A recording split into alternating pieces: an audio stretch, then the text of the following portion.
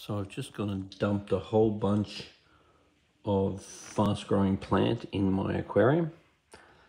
And the reason why I've done that is so then the roots can start taking all the nutrients out of this substrate, because this is very high nutrient substrate. I'm going to start dosing my Easy Carbo a little bit more, make sure the CO2 is okay, and I'm even going to look at bringing a CO2 unit home. But what's really important is that when you actually plant your plants, you really want to have one of these, because then what you can do is grab the plant by the stem and individually plant each stem.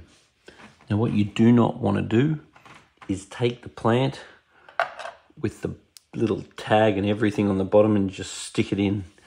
You don't want to plant any of the packing material that's on the bottom of the plant, and you don't want to pack the plants together. What you actually want to do is just grab that like that, push it in, and see, these are perfect because what these are doing is getting to put it down,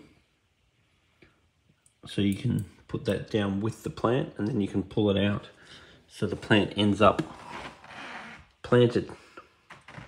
So this will stabilize and start growing,